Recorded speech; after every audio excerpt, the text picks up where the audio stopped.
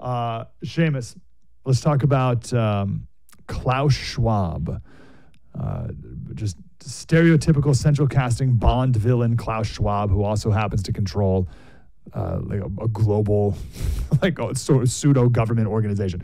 What happened with Klaus Schwab this week? Yeah, so it came out via email that he would be stepping back, kind of retreating into the shadows. He's not gone. He'll still be the chairman of the board of trustees, but he's no longer in an executive role at the World Economic Forum. And that's sort of big news. The bigger news I find is that the World Economic Forum is admitting that it's no longer just a country club for billionaires to virtue signal about climate change. It's going to be the leading global institution for public-private partnership. And so what does that mean? That means that they're going to be getting more and more involved in your life, whether you're, no matter what country you're in, they're going to be influencing your government. Klaus Schwab says he's penetrating the governments of the world, and those are his words. And yeah, so this is not good. I thought, like, how is this different than what they've already been doing? Wasn't this already the point? Is that this group of global elites is already doing things that are controlling us? How could they make it worse? Well, yeah, you're exactly right. Since 2015, really, they've been working on public-private partnerships. The fact they're now admitting it is that it's their primary agenda to get the governments of the world to work with the corporations. Should tell you that they're not going to be slowing down. They never really admitted, they don't like to admit it. They call you a conspiracy theorist if you say the World Economic Forum is plotting with governments to affect government policy. Now they're just saying it openly.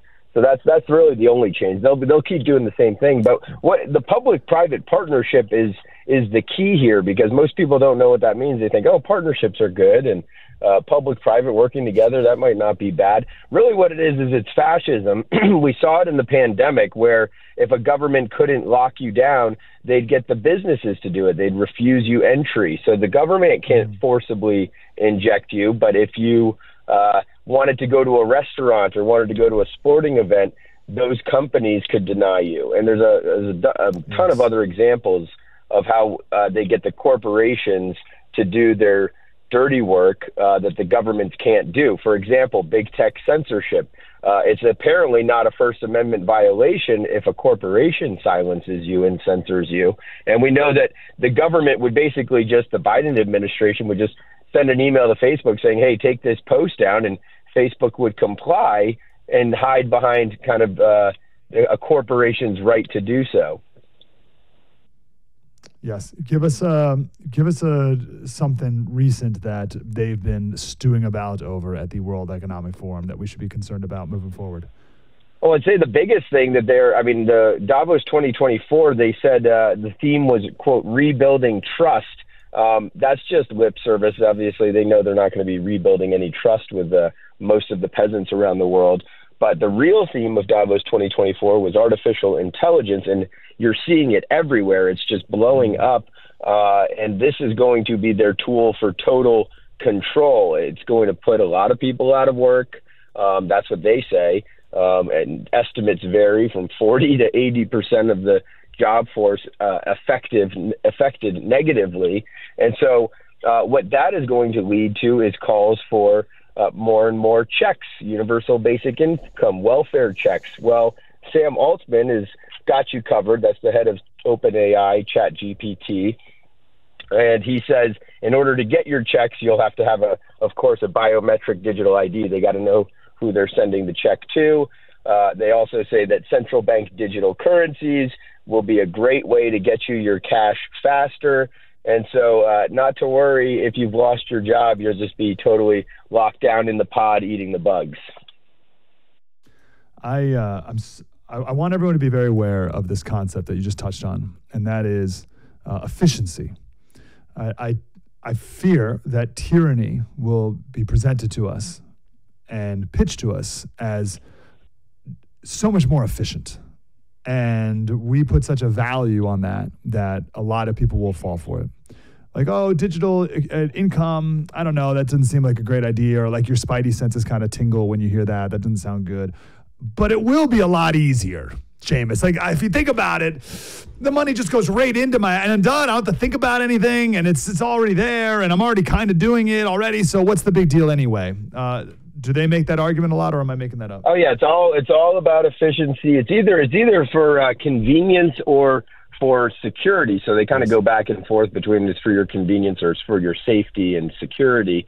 But we've seen this. We've seen this movie play out actually during the pandemic. I mean, people say that why do you talk about the pandemic? It's over. It's like no. This was just a blueprint for the future. And so when you talk about central bank digital currencies or digital IDs, some people think that that's sort of conspiracy theory. It's like, no, we saw this happen with the vaccine passports, with those vaccine cards. If you didn't have your card, this prepared the businesses for what is ultimately a social credit score like they have in China. People were denied entry. You were not allowed to move around. And it's the same thing with the digital currency. We've seen this play out, how they leverage your bank account against you, whether it's the Canadian truckers. I mean, they seized and froze their assets. With January 6 protesters, the banks would cooperate with the feds with no warrants, totally violating Fourth Amendment. And in Ireland and across Europe, a lot of these protesters, their own politicians in Ireland and other countries, I mean, whether it's the farmer convoys, they want to seize their assets or at least shut down the payments. And so once you're dependent on payments and, central bank digital currencies, they will be able to quickly freeze your assets and make you do whatever they want. And it's like so many people complied during the pandemic. It's like, oh, I don't want to lose my job. And that's everything. Money is everything for if you can't feed your family, you will comply in most cases for most people. That's so obviously it. Like that as the means of control. Tyrants in the past didn't have the ability to control your bank account like they do now. It's so obviously it. So we're talking about we've been talking about specifics. How would you describe, we're talking with Seamus Brunner, author of Controligarchs, where one of the chapters is about Klaus Schwab, although he weaves his way through many of them. What would you say is the worldview of these people? And we can compare that to our, whether it's American worldview or a conservative worldview or a Christian worldview, but how would you compare that to the worldview of Klaus Schwab specifically? Well, it's not a conservative or a Christian worldview, that's for sure. I would describe it as anti-human. Everything that they do is anti-human. It's not natural. I mean, Klaus Schwab talks about this fourth industrial revolution. He's kind of giddy about it, the idea of maybe living forever and implanting microchips in brains and biotechnological upgrades. And so these are anti-human types where, I mean, even Elon Musk working with Neuralink, I mean, you see some of the medical benefits, but there's a quadriplegic, and nobody could be against a quadriplegic being able to move or do things with their mind. But that's not the end goal here. The end goal is they want to live forever. They want to upload their brains to the cloud and maybe download them into some sort of Android. And so, I mean, that's the long-term view. They think that in their lifetimes they will be able to crack immortality. But I would say that, I mean, the worldview is maybe something called a technocrat. A technocrat is the rule by a scientific elite. The peasants are just too dumb to be making decisions. And so that's why we need the engineers and the scientists to make all the decisions. It is an inherently undemocratic or anti-democratic system. People do not have a say. I mean, that's why none of these guys are elected, and they love it that way. And because they're unelected, people like Klaus Schwab or even Bill Gates or any of the other controligarchs, George Soros, I lay out in the book, because they're unelected, they're unaccountable. So they hate being held accountable, and that's the type of system they want. It's maybe something like in China, like a state-run capitalism where the corporations are private, but all of the monopoly on the coercive use of violence that the state has is at their disposal. And so they can privatize all of the profits, socialize all of the losses, and throw anyone who tries to push back into the gulag. The book's called Controligarchs.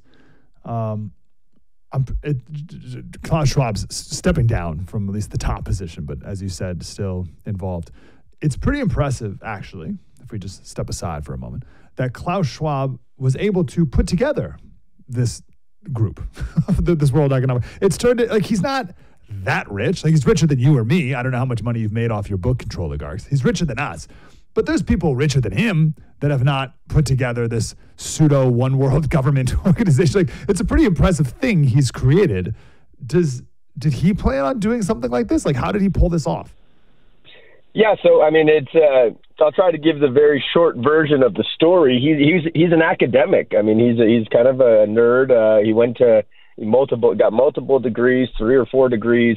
Ends up at Harvard under the tutelage of one Henry Kissinger. This is before Henry Kissinger was the famous statesman and diplomat. This was Henry Kissinger, who had he was kind of coming out of the revolving door from the Rockefeller Brothers Fund. So Henry Kissinger was an agent of the Rockefellers, and this would be, the richest family or one of the richest families in history at the time. This is the 1960s, and the Rockefeller Brothers had funded several organizations very close to the World Economic Forum. There's another organization, sort of a sister organization called the Club of Rome. These are all very wealthy industrialists. So Klaus Schwab is just a young academic, and he goes and sets up this European Management Symposium right after meeting Henry Kissinger. So we don't have the meeting minutes of these secret smoke-filled rooms, but we know that there was always big money behind it from the get-go before Klaus Schwab himself had any money. And Deutsche Bank, for example, was one of the first sponsors. This is one of the largest banks in the world. And so, yes, he's in a way a front man or a spokesman for corporate interests who would prefer to sort of hang back in the shadows and not publicly state their goals. But then you look at the World Economic Forum sponsors every year since, and they are, again, all of the world's largest and richest corporations who don't necessarily want to say that they want to rule the world and put the peasants into gulags if they disagree. But the World Economic Forum puts this friendly spin on it, saying we're improving the state of the world by coming up with more and more tyrannical schemes. They cook up these schemes years before they actually get implemented. So they've only had the public's attention for the past, I'd say 5-10 years maybe.